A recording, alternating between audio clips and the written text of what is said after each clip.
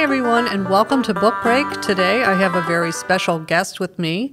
I have Patty Uttaro, who is the director of the Monroe County Library System, and she and I are going to be talking a little bit about our fall preview, which books we're looking forward to reading this fall, and what books you might be interested in getting your hands on. So, Patty, you are a very avid reader. You have a book blog in addition to your work as director of the entire library system. Tell me a little bit more about what you like to read on a regular basis. I've been a reader pretty much my entire life, and I've been writing a book blog since probably the late 90s. And I have, like most people, I have some favorite genres. I tend to stick to mysteries and suspense.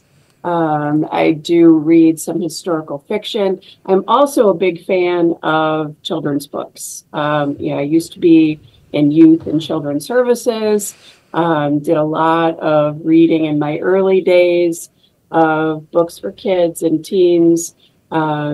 And I continue to do that. I really enjoy middle grade fiction, although there's a little bit of controversy with that these days, that it's not very creative right now and not producing very high quality material. But I disagree. I think there's some great authors writing fiction for children as well as for adults. My tastes are a little eclectic.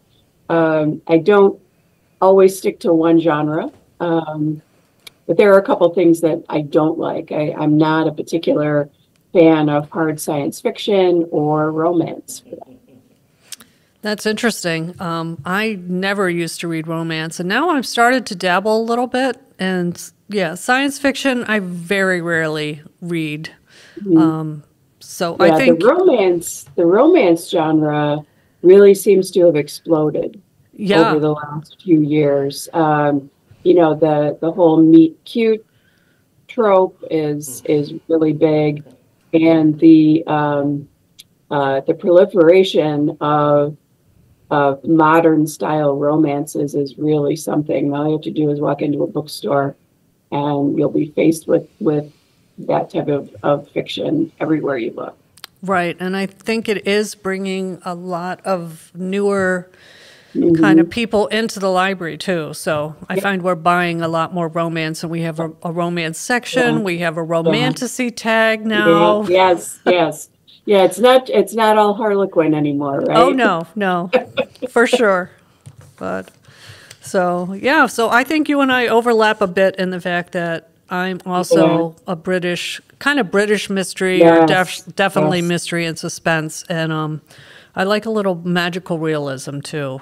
Yep, so I would agree. So I think our reading tastes are very similar. Yeah. So it'll be interesting to see what you pick today.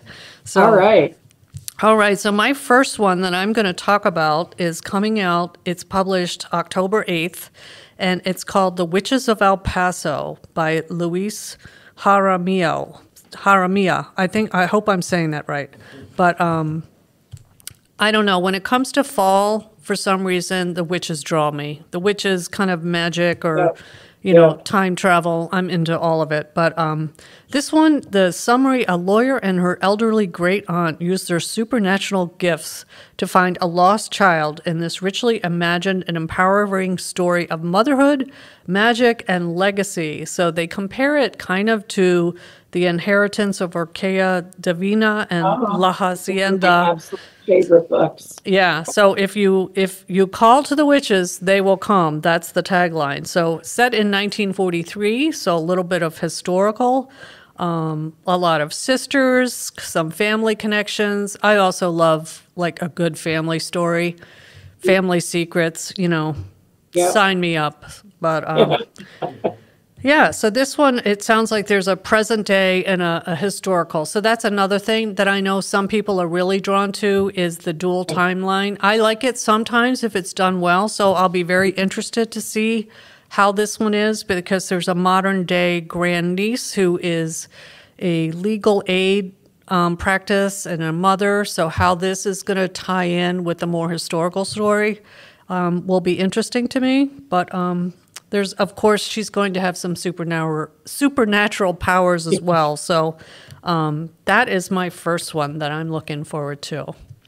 Okay. Boy, October 8th, I think, is a big publishing day this fall because several of mine come out that day too. But the first one that I wanted to talk about is one that I've been waiting for a long time. It combines two things that the author and the topic that have fascinated me for years. It's about Anne Frank. Mm-hmm. And Diary of Anne Frank was one of the most influential books in my early reading days. And this is fictionalization of the Frank family's days prior to going into hiding. And it's written by Alice Hoffman, who is one of my absolute favorite authors. It's called When We Flew Away. I'll read you a little bit of a description. Anne Frank's Diary of a Young Girl has captivated and inspired readers for decades. Published posthumously by her bereaved father, Anne's journal, written while she and her family were in hiding during World War II, has become one of the central texts of the Jewish experience during the Holocaust, as well as a work of literary genius. In the midst of impossible danger, Anne, audacious, creative, and fearless, discovers who she truly is. With a wisdom far beyond her years, she will become a writer who will go on to change the world as we know it. Critically acclaimed author Alice Hoffman weaves a lyrical and heart-wrenching story of the way the world closes in on the Frank family from the moment the Nazis invade the Netherlands until they are forced into hiding, bringing Anne to bold and vivid life. And this was written in collaboration with the Anne Frank House. Oh, wow. So it has their blessing. And, as I said, Alice Hoffman is truly one of our genius authors of our current generation. You talked about magical realism. She does that beautifully in so many of her books. Most people know her from Practical Magic and that whole series. But, one of my favorites of hers is The Museum of Extraordinary Things, where, like here, she's sort of fictionalized the life of the Frank family prior to going into hiding, and imagine what Anne was like as a girl not in hiding, right? And I'm just, this comes out September 17th, and I'm really looking forward to this. Oh, I can imagine. That one sounds fantastic. I also really like her. Of course, I like the Practical Magic, all of those. Did she write the Book of Longings too? Yes. Yeah. I believe so, yeah. And the Dove Keepers. Yeah. She writes very unusual and different things. Sometimes it's very modern, sometimes it's historical, but her writing is just awesome. And she writes a lot. It's like women focused. So that's really kind of what draws me in too. Yeah. So my next one is published October 1st, and it is called A Song to Drown Rivers, and it's by Anne Liang. Another thing I really enjoy is myth retellings. I really liked one of my favorite books, I believe, of last year was Clytemnestra. And, this one, instead of being a Greek retelling, is it's a story about China. So it's inspired by the legend of Ishi, one of the famous four beauties of ancient China. So it's kind of an epic historical fantasy about womanhood, war, sacrifice, and love against all odds. So I hope that doesn't turn too much into a romantic thing, and it focuses more on her role, like, in the community, but we'll see. But yeah, this one, she's in an enemy palace. She's having to fight off some of the king's advisors because she has this great beauty, which has become a curse as well as something that, is benefiting her. So yeah, court life, being unmasked as a traitor, kingdoms. I don't know. It kind of had it all for me. But she's in the palace, the enemy palace, as a spy. So, yeah, sounds very interesting to me. Yeah. And this one, I believe I got an advanced copy of it. So I haven't read it yet. It just arrived. It was a Book of the Month Club choice. So when I saw it was, sometimes they release a book like ahead of time. And my daughter and I always pick a book to read together. And this is the one we chose for the coming month. So I will have more to report when I actually read this one, which I'm going to be diving into quite soon. Great. So how about... My next one is published October 1st, and I'm a little ambivalent about this one. It's Revenge of the Tipping Point by Malcolm Gladwell. The Tipping Point by Malcolm Gladwell was a very influential book early in my career as a library director. It was everywhere. Everybody was reading this book, and it was all about how to identify tipping points, right? Things in your industry that is going to turn everything upside down. And then he never wrote anything else. He hasn't written anything since the tipping point. And now this one, Revenge of the Tipping Point, Overstories, Super Spreaders, and the Rise of Social Engineering. And think about what the world was like 10, 12 years ago when he wrote The Tipping Point. Social media, TikTok didn't exist, right? Social media was still fairly in its infancy. So my expectation is that he's going to cover a lot of that. This is what he writes about, or the publisher writes about. Through a series of riveting stories, Gladwell traces the rise of a new and troubling form of social engineering. He takes us to the streets of Los Angeles to meet the world's most successful bank robbers, rediscovers a forgotten television show from the 1970s that changed the world. I'm very curious as to what TV show that is. Oh, yeah, definitely. Me too. If it's the Brady Bunch, I'll be very disappointed. Visits the site of a historic experiment on a tiny cul-de-sac in Northern California, and offers an alternate history of two of the biggest epidemics of our day, COVID and the opioid crisis. Revenge of the Tipping Point is Gladwell's most personal book yet. With his characteristic mix of storytelling and social science, he offers a guide to making sense of the contagions of the modern world. It's time we took tipping points seriously.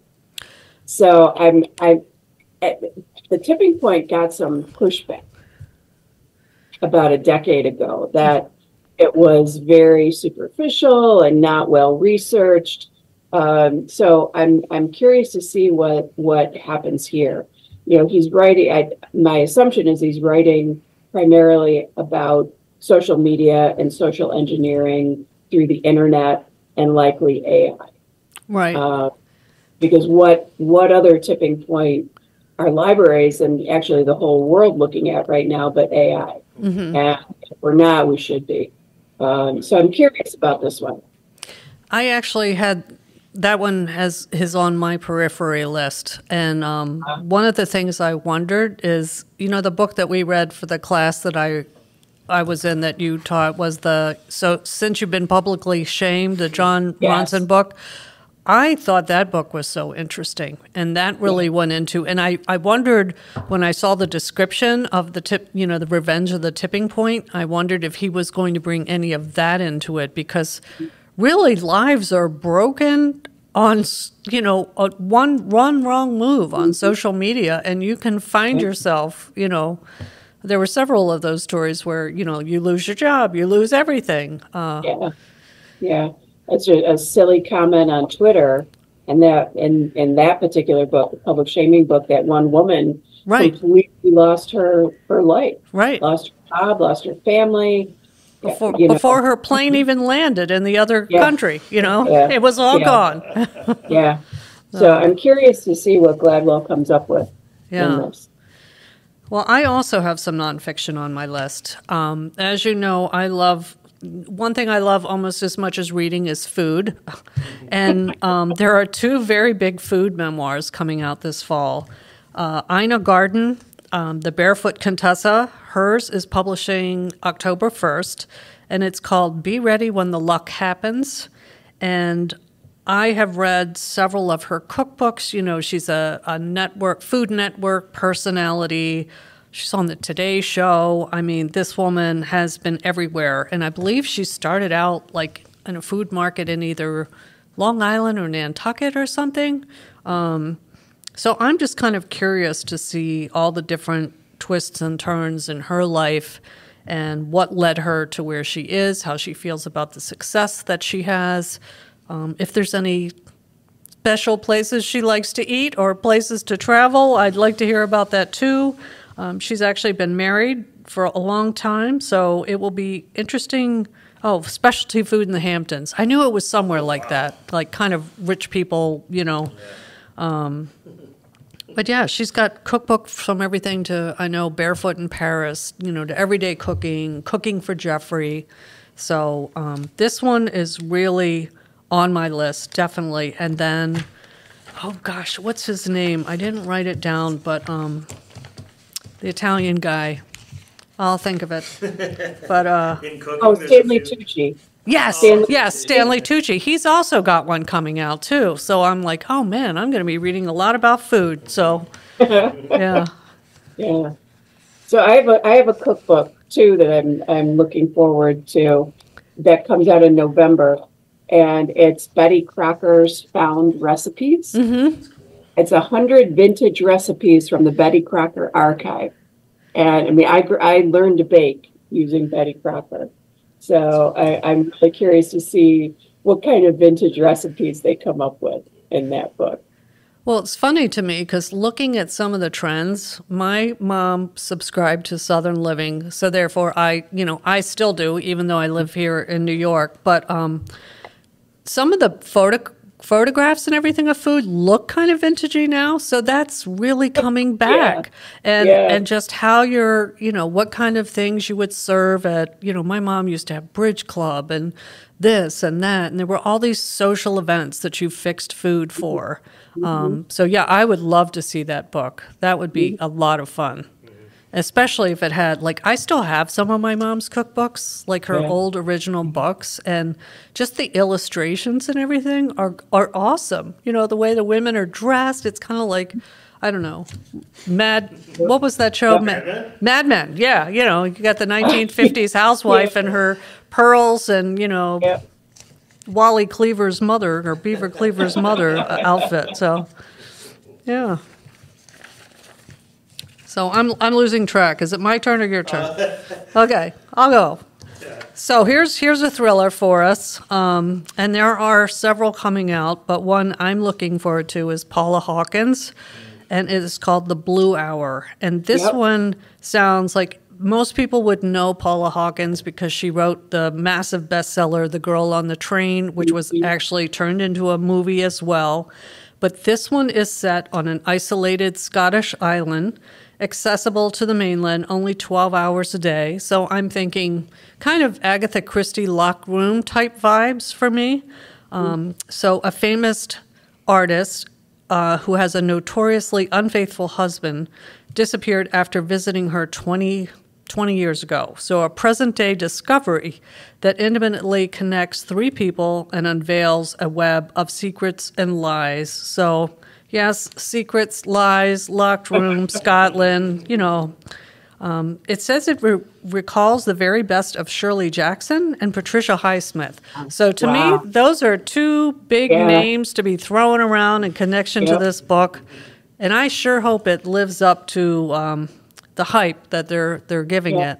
So this was one of mine too that I was going to talk about. And when you talk about hype, oh my gosh, I won a prize package that the publisher did through the Shelf Awareness newsletter for the Blue Hour. And I got a copy of the book, very cozy sweatshirt, artist kit, and a bunch of bookmarks and postcards from that Scottish island.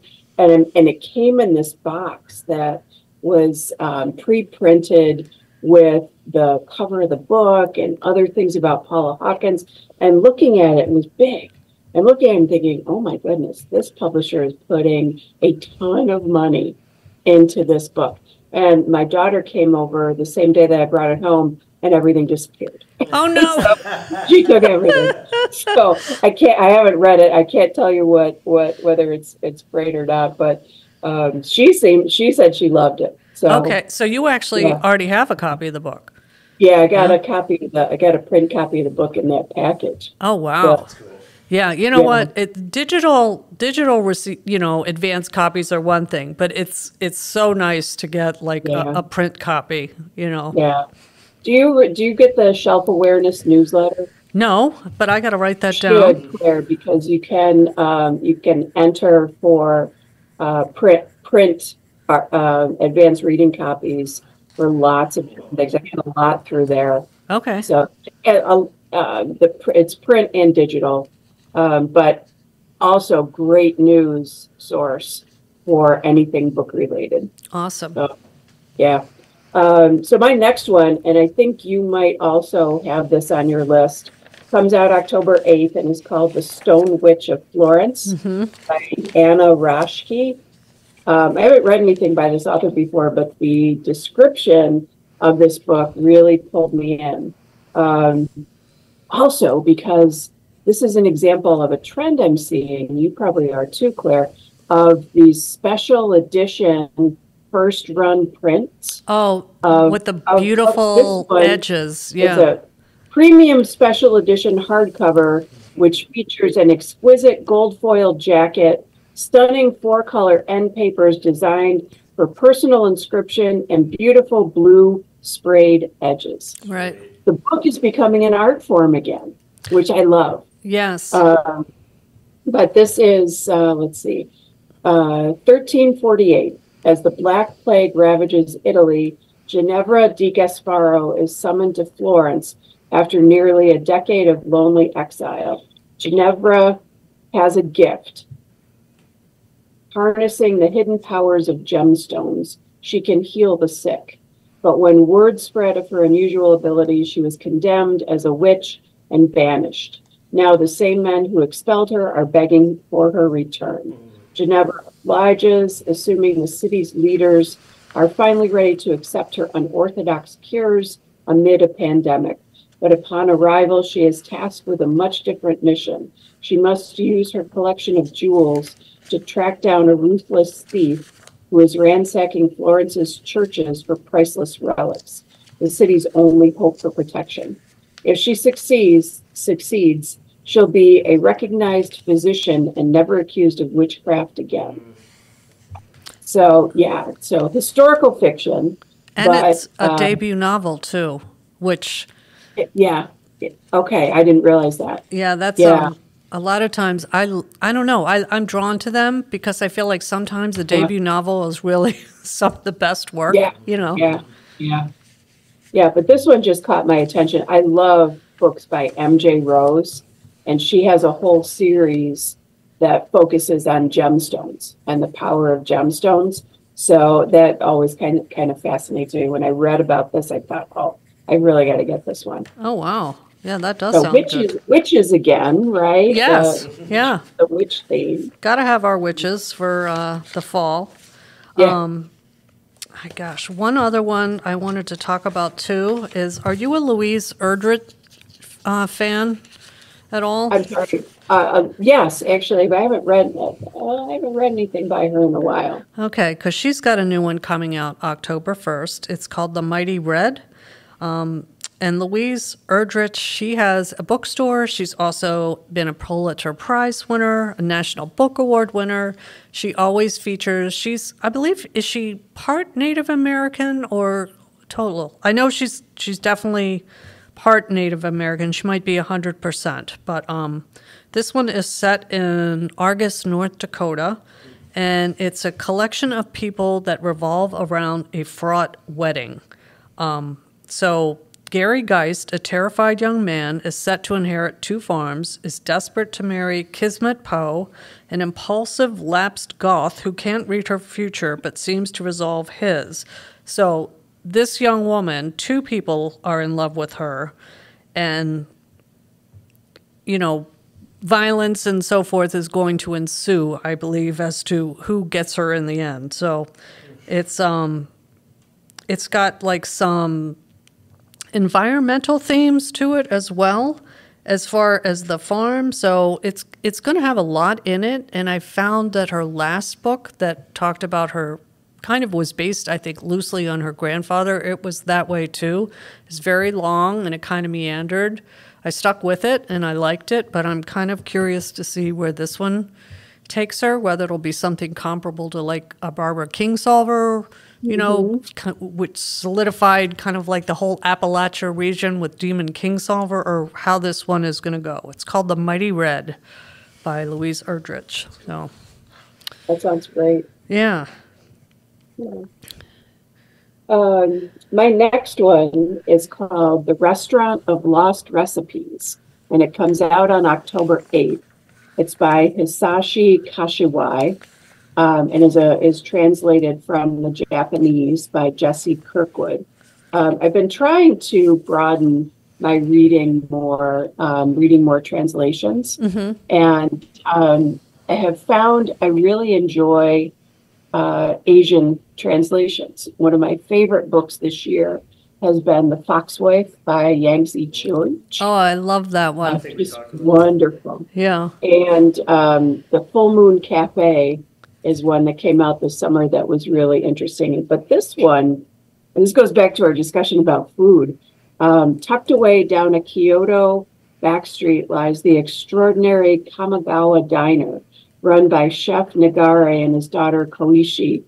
The father-daughter duo have reinvented themselves as food detectives, offering a service that goes beyond cooking mouth-watering meals.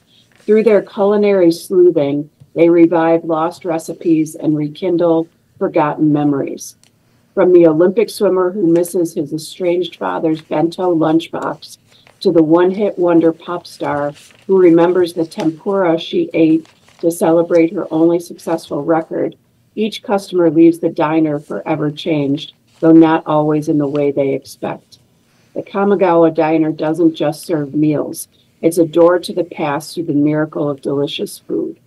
A beloved bestseller in Japan, it's a tender and healing novel for fans of Before the Coffee Gets Cold. This just sounded so soothing to me.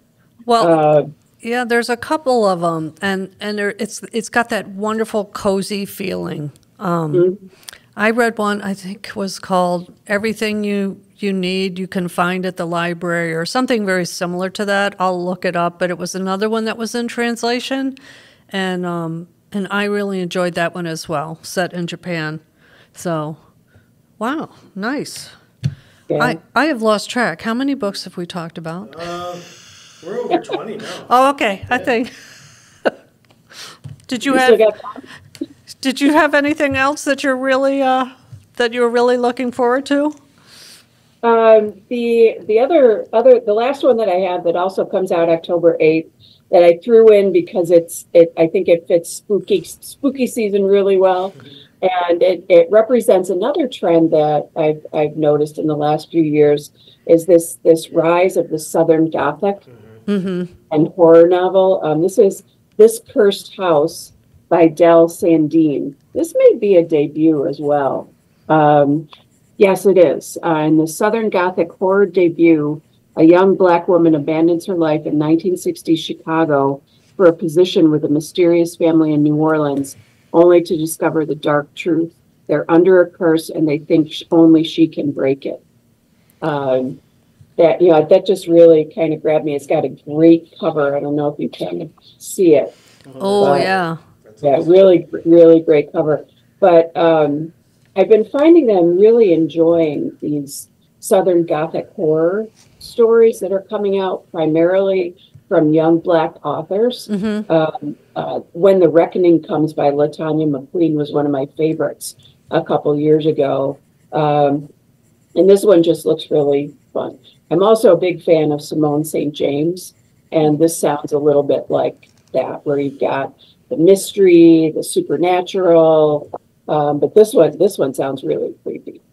So that does on my list for spooky season. That sounds good. That sounds really good. Yeah, I also love books that are set in the South and have some kind of unusual. They always seem to have the really weird, quirky characters too, along with the Gothic, which appeals to me greatly. So, but wow, so thank you so much. We've got some great suggestions here. So not just your typical like Patterson's and everything else coming out. Hopefully, we've given you some interesting things that you can enjoy this fall.